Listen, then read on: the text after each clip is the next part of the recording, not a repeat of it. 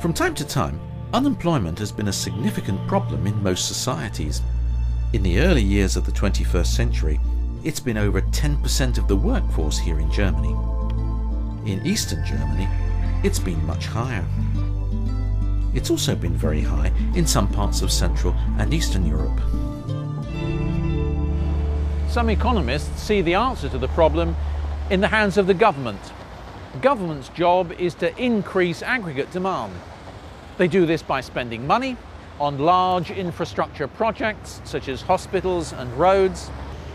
Here we are in Katowice, Poland's second biggest city, where there's a major road building program going on.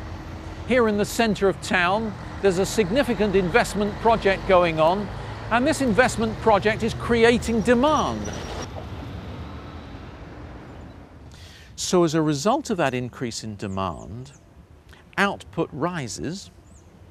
When output rises, people receive incomes, bricklayers and so on.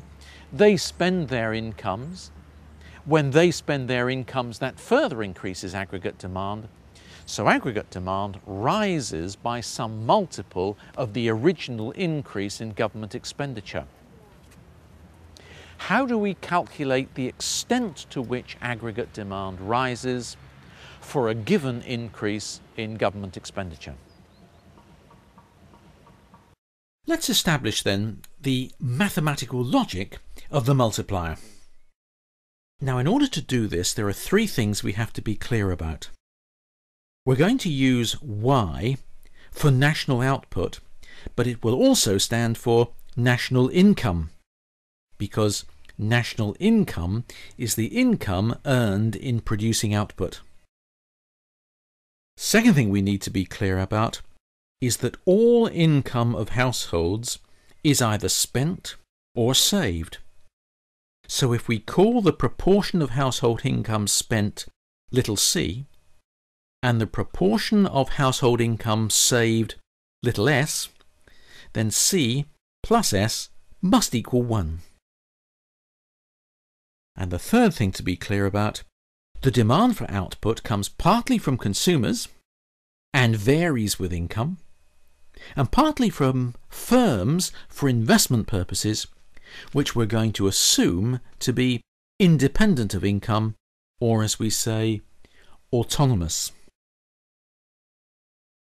Okay, let's look at the equations that we get in our little simple model to help us to understand the logic of the multiplier.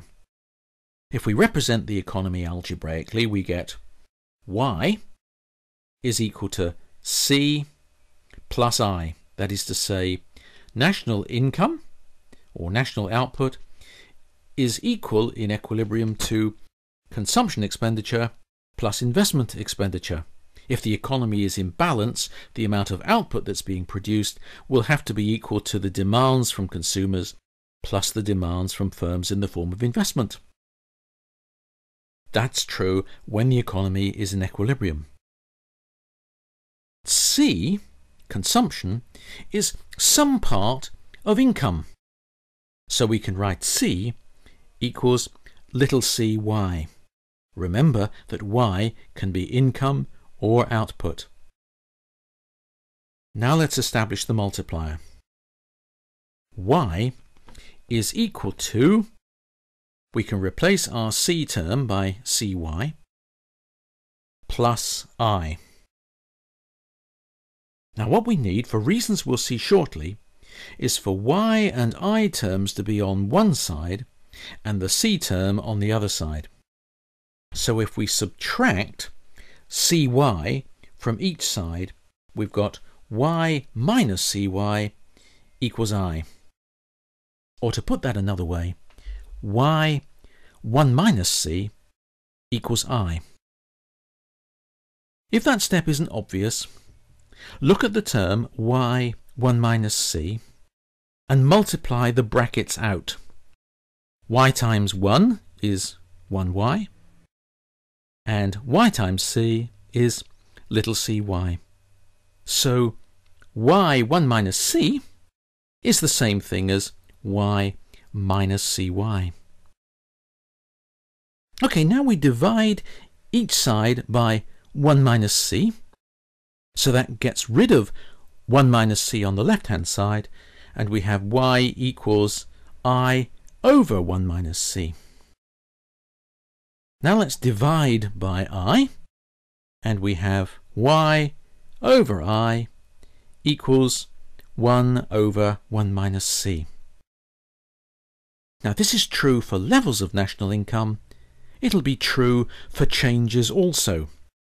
So we can say the change in y over the change in I is equal to 1 over 1 minus c.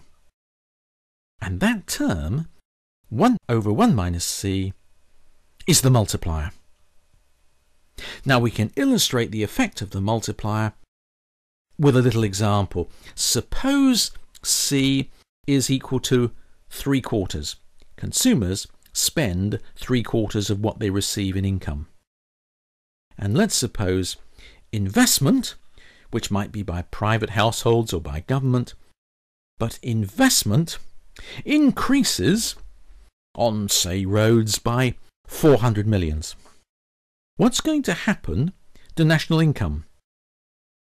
Well, the change in y over the change in I, which is assumed now to be 400, is equal to 1 over 1 minus, and we're assuming that little c, remember, is 3/4. So that term, 1 over 1 minus 3/4, is equal to 1 over 1/4, which equals 4. So multiply each side by 400, and we have the change in y is equal to 1600.